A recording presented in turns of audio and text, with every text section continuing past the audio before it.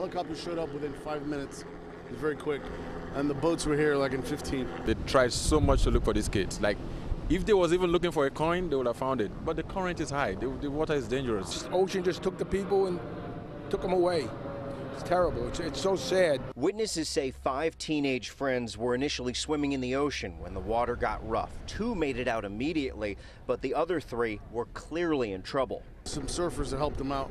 One surfer was near him, swam over to the 3, saved 1.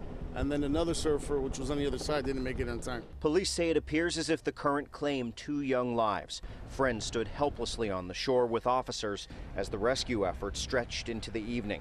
Neighbors who live here say the rip currents are extremely strong, and they fear this will continue to happen unless the city adds more lifeguards, park rangers, or at least more warning signs. Tomorrow's going to be 90 degrees. There's going to be people on the beach, and if it's not supervised, people are going to go in the water.